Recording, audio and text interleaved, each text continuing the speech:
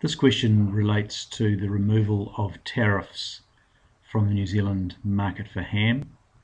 It's question 3 of the recent practice exam paper, and I'm going to start by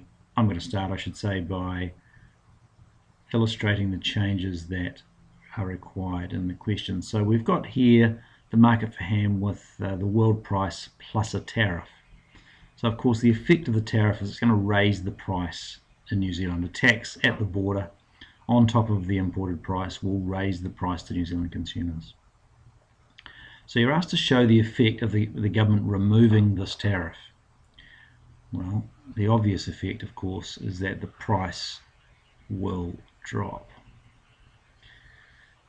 So if we illustrate just a random position, a new curve, and what else are we asked for? We're asked to label a new PW, so let's do that, PW. Now label a new level of ham imported. Well, it looks like New Zealanders will produce that much, so that'll be now QSNZ, and that will be at this new lower price, that will be how much ham people want to consume, so that'll be QDNZ, and therefore the gap between what our suppliers will supply and what New Zealanders want will be the new level of imports. Shade the change in consumer surplus. We'll just use a different colour for the change in consumer surplus.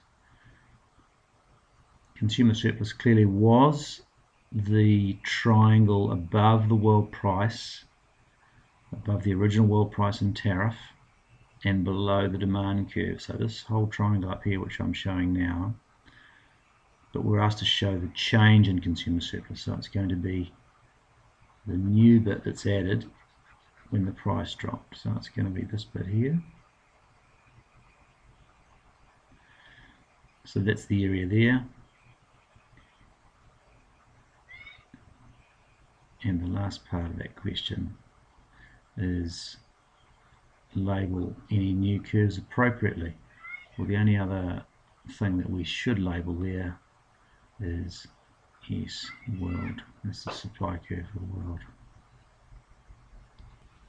Question B asks us for the meaning of consumer and producer surplus.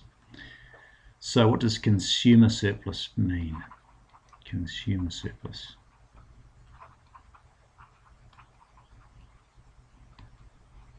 Consumer surplus then is the overall benefit consumers receive by paying a price lower than what they would be willing to pay, and that's obviously reflected in the demand curve, and it's all measured in dollars.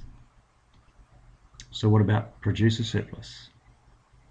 Well, it is the overall benefit producers receive by selling at a price higher than they would be willing to sell for, as reflected in the supply curve, also measured in dollars. And the last part of this question is once again to explain the impact on the market participants of the removal of the tariff. So let's start with consumers. Consumers obviously enjoy a drop in price from PW with the tariff to PW without the tariff. As a result, consumers gain access to more ham, possibly including greater variety of hams and maybe some different quality. Obviously the overall benefit to consumers increases, and this is reflected in the shaded area of the graph, which shows the increase in consumer surplus. New Zealand producers, of course, are forced to lower their prices as a result of the removal of the tariff, meaning their profits drop, and probably some local suppliers will be forced out of the market. Local importers, though, on the other hand, will enjoy an overall increase in business and profits. The government, of course, loses the tax revenue from the tariff, and so there could well be implications on government spending in other areas.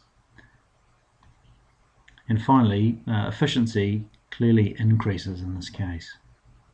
The addition to consumer surplus far outweighs the loss of producer surplus once the tariff is taken off, and areas of deadweight loss that occurred when the tariff was in place, they too are returned to the market and enjoyed by consumers, and so therefore surpluses are once again maximised.